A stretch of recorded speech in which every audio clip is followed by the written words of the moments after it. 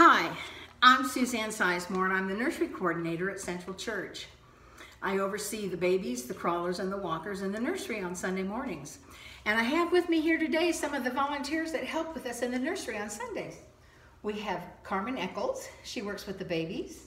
We have Debbie Johnson, she works with the babies.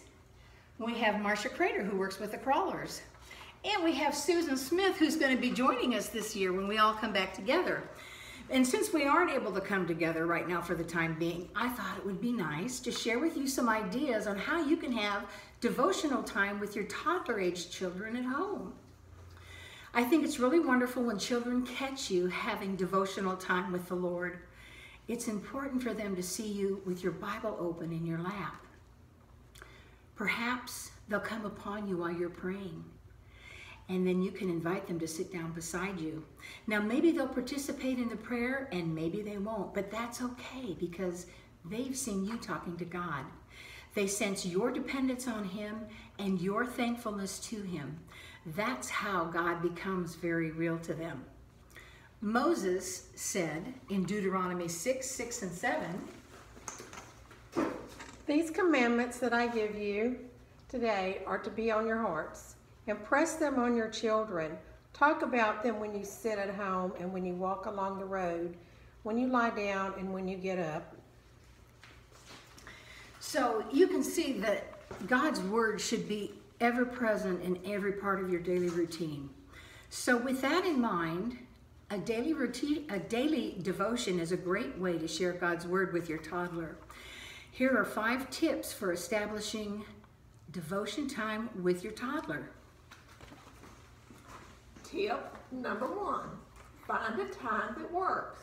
Start with one small thing, like reading a short story or a prayer.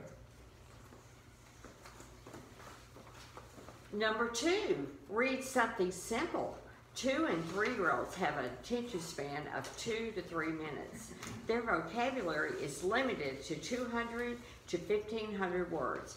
It's important to keep your routine short, like me. Tip number 3, talk to God. Bow your head, close your eyes, tell your kids to fold their hands. Then make it something quick and memorable. Remember their short attention span.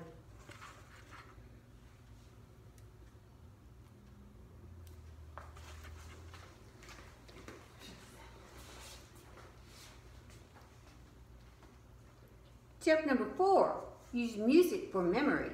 Kids memorize great truth simply because they sing it regularly. Put the music in your car so you can sing along with them.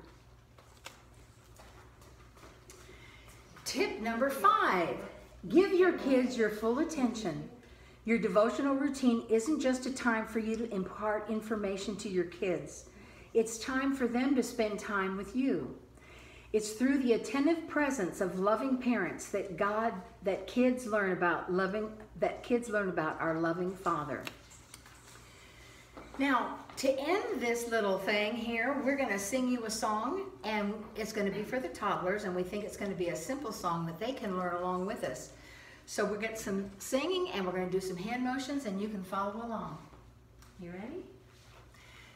Jesus loves me, me, me. It's written in the Bible, you see, see, see. For the Bible tells me so. I know, I know, I know. Jesus loves me, me, me. Oh, you say you want to hear it one more time? Okay. Ready, girls? Mm-hmm. Jesus loves me, me, me. It's written in the Bible, you see, see, see. For the Bible tells me so. I know, I know, I know.